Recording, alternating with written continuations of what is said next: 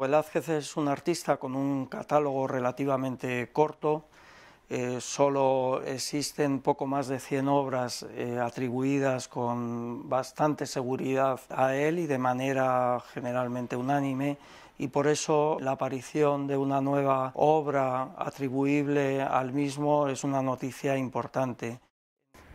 Hace 3 años recibí una llamada del señor Keith Christensen, que es conservador de la pintura europea en el Metropolitan Museum of Art, y hablamos por teléfono y me dijo que creían que había descubierto un nuevo Velázquez, y fui a ver lo que habían descubierto. El cuadro era conocido yo por mí personalmente porque he escrito mucho sobre Velázquez, y este cuadro en particular lo había echado de mi catálogo de obras de Velázquez pensando que era un poco torpe, un poco vasto para que se podía atribuírselo al maestro. Pues llegué al estudio de restauración del Met. Allí estuvo puesto el cuadro y era evidentemente por Velázquez. ¿Cómo puede ser que un supuesto experto en Velázquez vive, digamos, casi codo a codo con un importante cuadro? Y la respuesta, o la defensa si quiere, tiene que ver con la capa de barniz que se había puesto ya hace muchos años, cuando el cuadro fue vendido en 1925 por el famoso marchante de arte Joseph Duveen. La alteración que sufre en torno al 1925 significa cambiar muchas de las cualidades originales del cuadro, aquellas cualidades que lo convertían en una obra velazqueña. Por ejemplo, Velázquez usa las distintas gradaciones lumínicas en los fondos para dar viveza a las figuras que se representan delante de esos fondos. La intervención del año 25 lo que hizo fue crear un fondo uniforme y un fondo, por lo tanto, estático, ¿no? Que lejos de dar viveza a la figura la convertía en algo mucho más inerte. Propio de Velázquez también es simultaneizar en un mismo cuadro zonas con distintos grados de acabado, como se puede apreciar perfectamente en este cuadro. En el año 25 una de las cosas que se hacen es convertir esta obra en un cuadro acabado por igual en todas sus partes, lo que significa alejarse de esa práctica velazqueña. Y lo que había hecho Duveen fue sencillamente acabar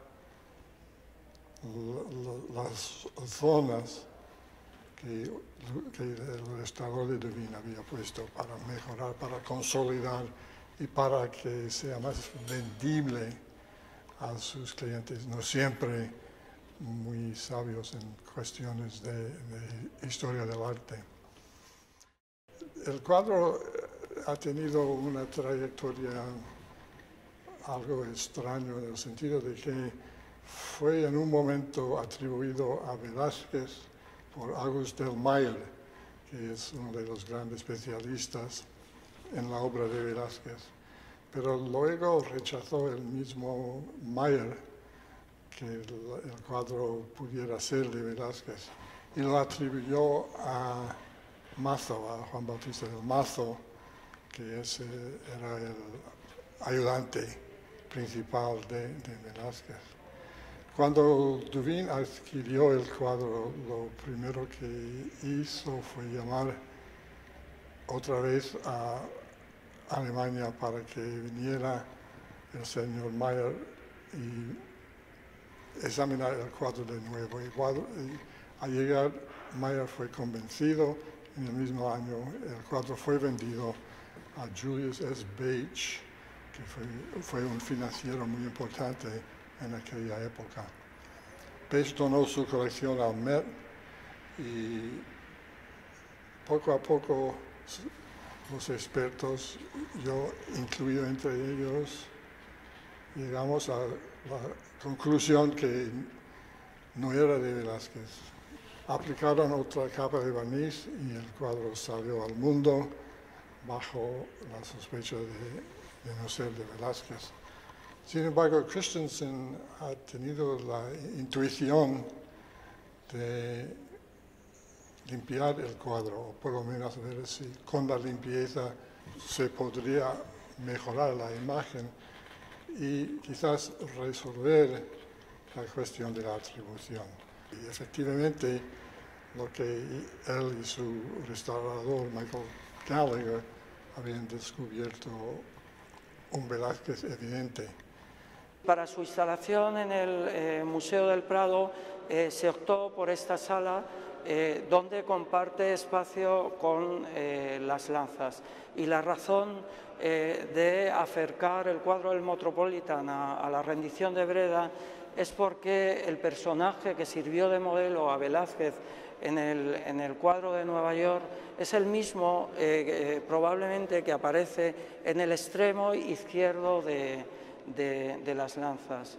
Un personaje que durante el siglo XIX se pensaba que era un autorretrato del pintor, pero un personaje que si lo comparamos con autorretratos seguros de Velázquez nos muestran muchas más diferencias que semejanzas con el rostro del artista.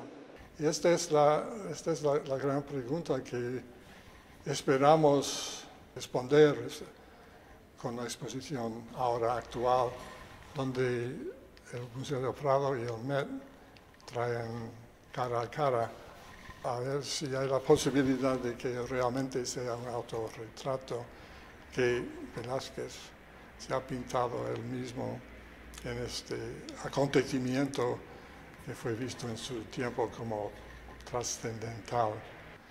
En el artículo que escribí sobre el cuadro para el Met, yo nego la posibilidad de que fuera Velázquez mismo, basándome en el hecho de que yo no veía un parecido tan próximo entre los dos hombres, las dos caras.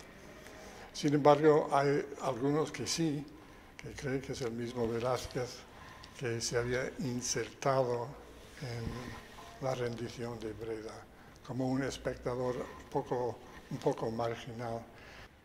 Según las normas de la época, sería muy extraño que una persona esté incluido en un evento a lo cual no asistió. Claro, Velázquez fue ausente de la rendición de Breda. Y además, las personas que podemos identificar, Spínola, por cierto, el general de las tropas españolas, y los demás que podemos identificar son todos nobles, gente de la clase superior de aquella época. Y yo no creo, y los españoles en particular insistían en la fidelidad a la historia, sea sagrada o sencillamente celestial. Entonces, lo que estoy diciendo en muchas palabras es que a mí me parece poco probable que Velázquez, que no era noble, que Velázquez, que no estaba presente, que Velázquez entonces se incluyera un retrato de sí mismo en un cuadro tan importante.